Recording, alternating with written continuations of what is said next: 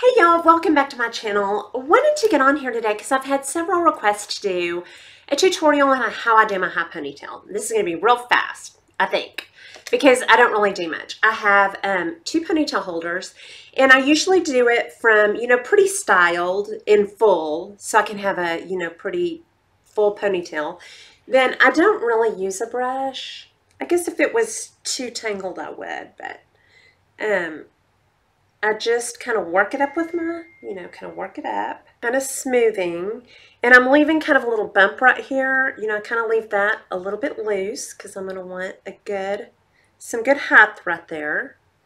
Okay, and then when I get it up, I just make sure that I don't have any major bumps. It doesn't need to look perfect, but just most of it, pretty smooth. And then after I kind of pull it up, I kind of let it relax before I put my ponytail holder in. Then while I'm still holding it, I'm going to pull hair, hold it kind of loose. I'm going to pull hair from right there, from both sides, kind of up here, so that if I pull any down, any hair I don't want down, I can recollect it before I put it in a ponytail. Okay, then I'm going to re-smooth it. Okay. When you have the hairs down, yeah, those are good hairs.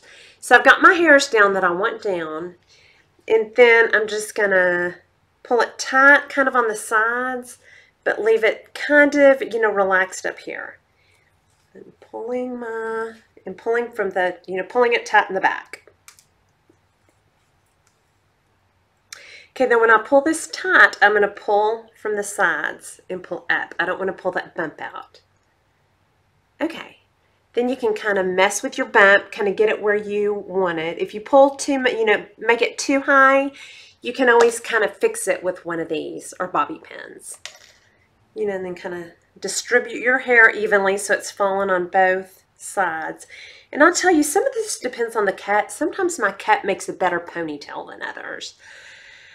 Okay, then I've got my hairs down, my hair on both sides, my tendrils, and if I need to shape those, I'll pull the flat iron down and kind of bump it out on the ends, bump it out instead of in. I mean, it's personal preference. I usually just kind of have mine kind of out.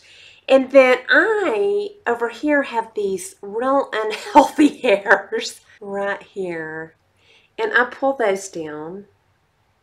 But I'll flat iron those if they need it, which they kind of don't today. I've already had my hair up in a ponytail once. Took it down for this tutorial. Okay, then when I get all the hair, pretty much like I want it, I've got my other ponytail, and I'm just going to slide that over the top of this one. Again, not disturbing this bump. Got to have that height. And then pulling from the sides and, underneath. Never pulling really on that bump. And then, you just redistribute your hair like you like it. Sometimes, if I get it real good and I want it to stay, I'll spray my ponytail, fix my bangs. Yeah, and that is pretty much, I kind of mess with it through the day, but that is pretty much my high ponytail. Super easy. Super fast, super comfy. So anyway, and yeah, if you have any questions or comments, I'd be happy to answer those. Just put those down below. And if you like this video, please like and subscribe. And I will talk to y'all soon. Y'all have a good day. Bye.